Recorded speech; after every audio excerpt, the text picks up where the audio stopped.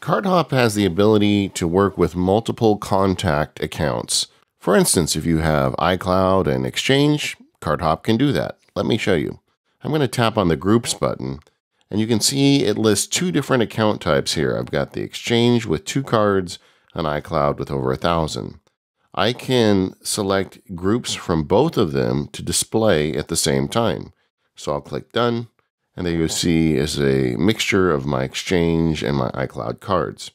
Now from here, if I want, I can move a card from one account to the other. For instance, let's say I want to take this account or this contact, and I want to move it over to Exchange. I just hit the Edit button, then I scroll down where it says Accounts, tap on that, and then just tap on Exchange. And now it's going to move this card over to Exchange.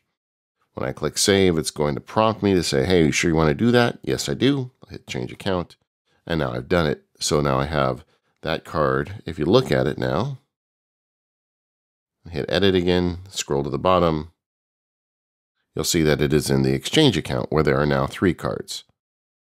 In addition to moving your cards between accounts with Cardhop, you can also give a custom name to your account and tell it what your preferred account is. To do that, go to the Settings button and then scroll down and pick your default account right here. So I'll tap it, and you can pick your default account, whether it's iCloud or Exchange. And if you hit the Edit button, you can tap the little information button next to it, and then you can give it a new name.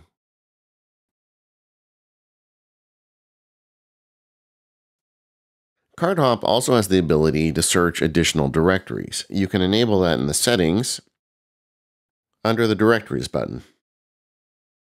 And here you can add accounts from Google, Exchange, or Office 365 to search in your directories. I've got Google enabled here, but if I wanted to add another one, you would just tap on the Add Directory button and add your directory information. So now I've returned to Cardhop and done a search for Elliot Phone Hum, and you can see that is showing up with a directory match, and that means it's showing up on my Google account. I can tap on that contact and get the contact details. No matter where you keep your contacts, Cardhop can help you.